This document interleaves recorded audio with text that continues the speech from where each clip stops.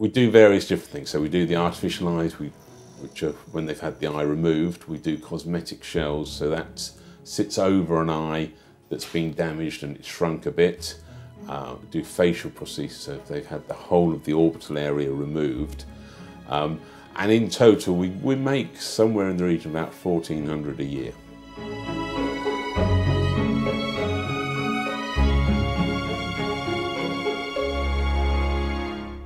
The first thing we do, the patient obviously will turn up for their appointment. We just have a quick chat with them, make sure everything's okay with them health-wise, that they're happy. And then we'll actually start the moulding process. So the first thing we need to do is take an impression of the socket. We just put a little impression tray in. It's just like a little plastic tray with lots of little holes in and a little tube that comes out the front. And then we'll mix up an impression cream. So that's an alginate impression cream. And then you squirt that down the tube and it fills up the socket and then sets in less than a minute. And then we can take that out and that gives us the shape of the socket. What we need to then do is go and make up a plaster cast of that impression.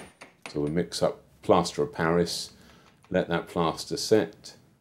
While that's setting, we'll then go off and do some painting of the iris. What we need to do is measure the iris diameter so we know what size it is.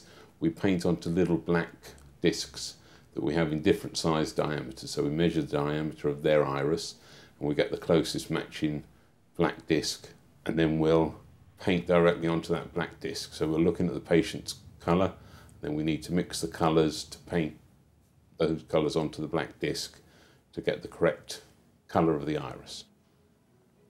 We say a blue eye or a brown eye, but if you look closely at the eye, there's lots of different colours within that eye. So you've got to match all of that, paint all of that, mix up the colours to get as close a match as possible.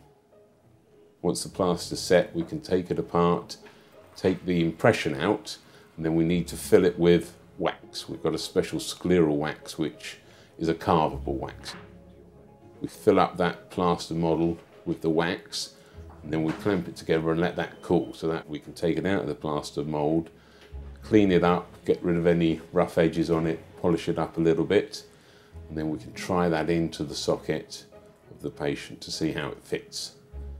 At that stage we need to see if it's a bit too big, we can carve a bit of the wax off to make it smaller. If it's a bit too small, we could add a bit until we're happy that we've got the shape that fits the socket the way we want it to do.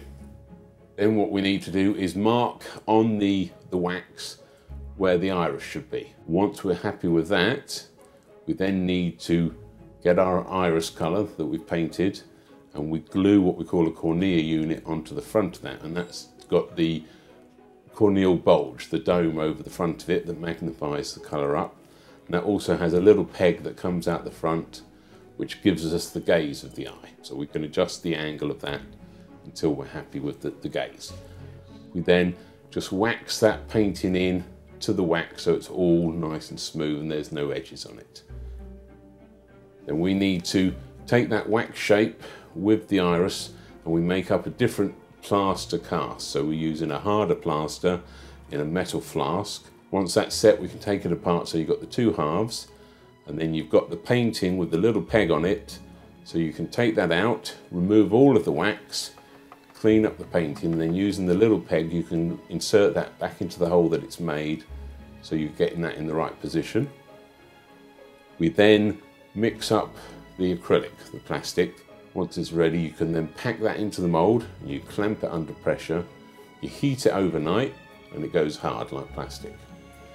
Then the next day you can take it out of the flask, then we can polish flat over the iris and add some highlighting to the colour, so it gives it a bit of depth, so we can add a bit of extra colour. What we'll also do on the white of the eye that we've now created, we're going to add some staining onto the eye, because nobody has just a plain white eye. There's a little bit of possibly yellow brownish staining on there, so we'll add that, and then we'll add the veining onto the eye as well. So the veins are embroidery thread, red embroidery thread teased out to tiny strands, and then we stick that all on the surface.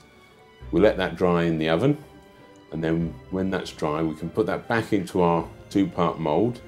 But where we've ground off an even amount all over the front, We're going to replace that with clear acrylics, and then we can trim it up, polish it all up so it's all nice and smooth, and then it's ready for the patient to come in and be supplied with their artificial eye. The most satisfying part is the patient when they get their eye. If you've done a good job, they're happy, and yeah, I know it sounds a bit corny, but you've changed their lives. That's honestly the best part of it. That you know you've helped somebody out.